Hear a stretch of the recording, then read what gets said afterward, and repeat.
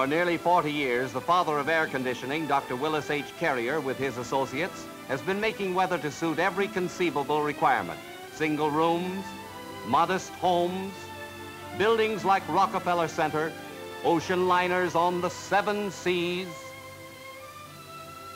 mile-and-a-half deep gold mines, manufacturing plants, enclosures everywhere are today benefiting by weather made to order by Carrier.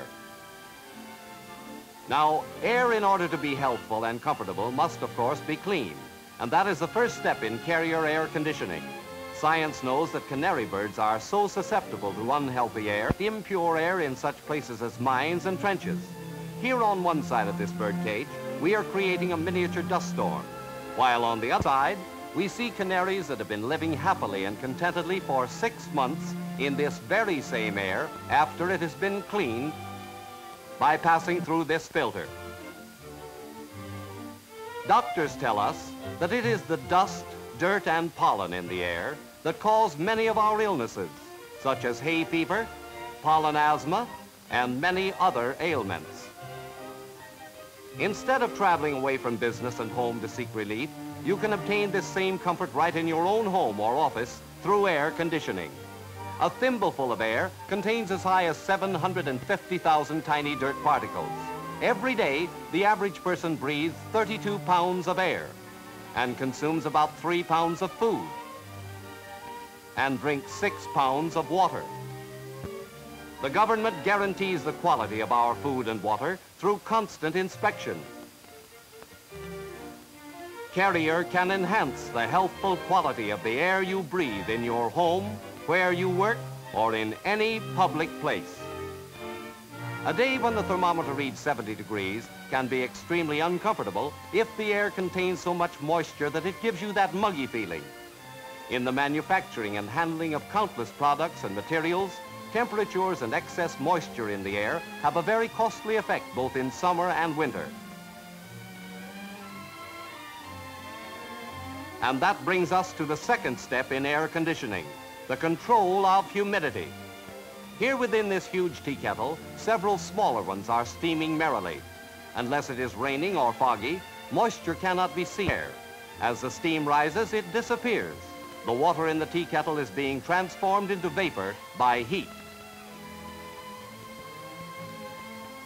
Now we'll show you one of the ways Carrier wrings water from the air by passing that air through a dehumidifying coil. The water vapor condenses on these cold coils, through which a cooling liquid is being circulated, just as moisture condenses on the outside of a pitcher of ice water in summer.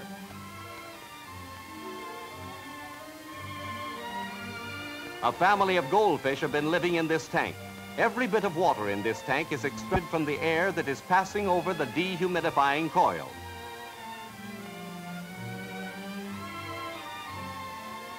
To illustrate how rapidly various products react to high humidity, notice these strips of cellophane in this chamber, into which we are sending air from the tea kettle after the air has passed over the dehumidifying coil. You can see how the cellophane hangs normally when the dry air comes into the testing chamber. Now we'll permit the air to go directly into the testing chamber without passing it over the dehumidifying coil. As the air enters, you can see how the humidity gradually curls the cellophane strips.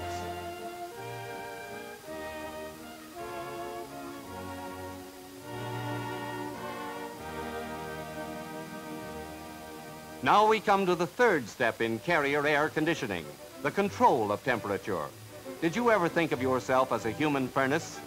This girl, by stepping into this sealed enclosure, makes a fuel of herself. The indicator over the door is operated by a highly sensitive mechanism inside the cabinet that measures the heat given off by her body. While you are sitting at ease, you are producing approximately as much heat as a 100-watt lamp. Think what this means, for instance, in terms of 12 or 16 people playing bridge. The same heat effect as burning 12 or 16 100-watt bulbs in that same room.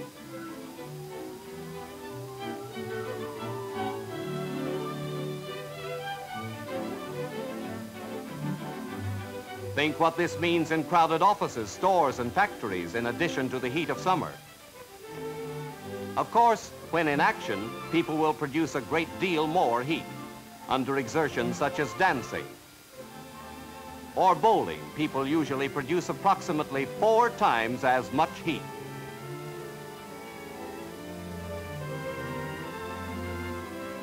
The temperature in a theater varies according to the kind of action taking place. An exciting program will actually cause a higher temperature in the theater wholly because of the additional body heat given off into the air by the audience.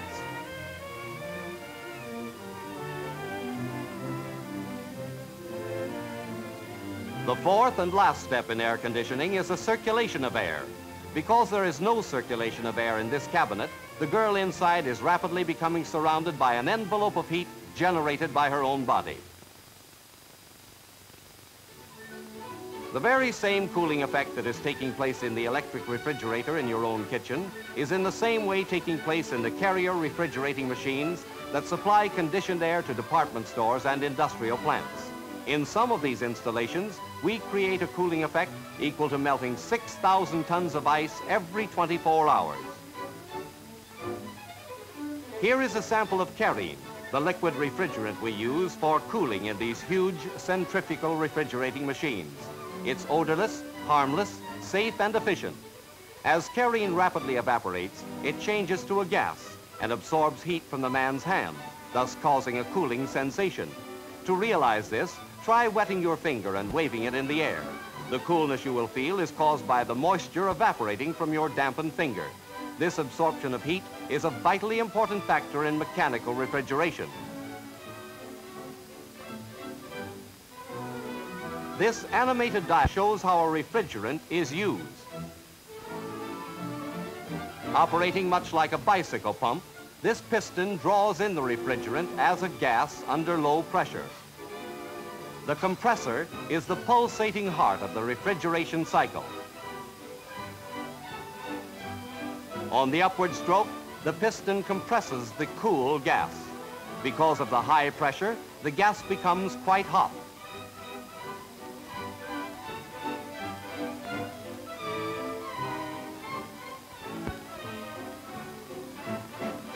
Here it cools off due to water or air at normal temperature circulating around the outside of the coil. As it cools off, it condenses from a gas to a liquid, which passes into this receiver. From the receiver, the liquid refrigerant, still under pressure, is forced through this pipe to the expansion valve, which regulates the flow of the refrigerant into the cooling coil. Here, evaporation of the refrigerant takes place. It becomes a cool gas, ready to absorb the heat, which is to be removed from the air. The refrigerant in this coil extracts the heat from the air, which surrounds the coil or passes over its surface, thus cooling the air, and the heat thus extracted is absorbed by the refrigerant. Then, having performed its cooling function, it is drawn back to the compressor and goes through the entire cycle again. The whole operation requires less time than it takes to snap one's fingers.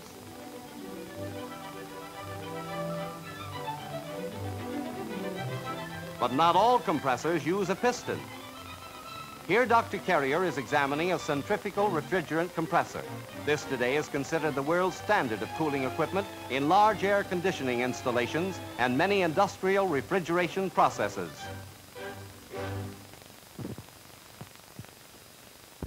The popular conception of air conditioning is cooling for summer comfort. There is another phase, winter air conditioning, including heating, which in many sections is very important for a much longer part of each year. But winter air is very dry. It absorbs moisture from our bodies. No effective air conditioning is more important to health and comfort than the maintaining of proper humidity through the cold winter months. Often in a room at 72 degrees, we feel cold. This is because of the lack of humidity in the air. The evaporation from the body chills you.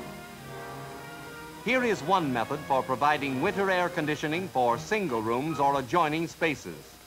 First, air is cleaned by being drawn through a filter. The filtered air then passes through this bank of coils, which are heated by water or steam. Now the air has been cleaned and warmed. And now here is one way of adding the proper amount of moisture to the air. It is the target spray. A stream of water is forced under high pressure against this metal disc. The water breaks up into tiny particles. Like a mist, the particles evaporate into the air, providing it with more humidity. The clean, heated, and properly humidified air is then gently circulated to every part of the home, office, store, or factory.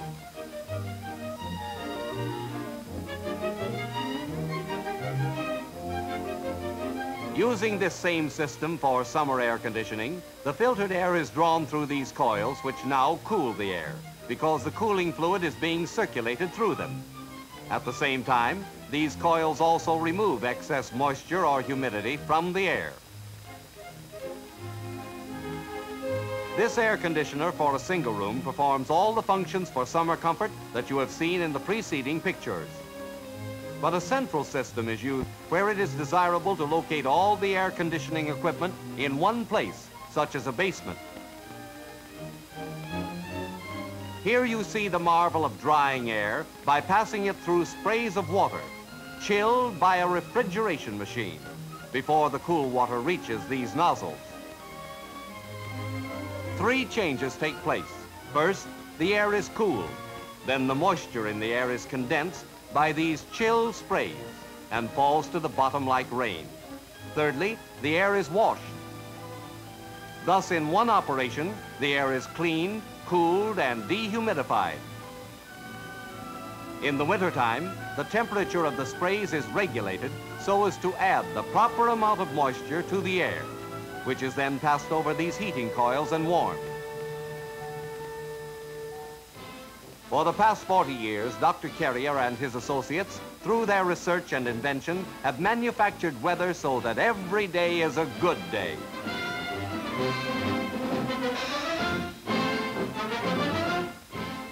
Important is the fact that many products and foods in daily use require accurate control of the 4 basic essentials of air conditioning: cleanliness, control of humidity, control of temperature, and circulation.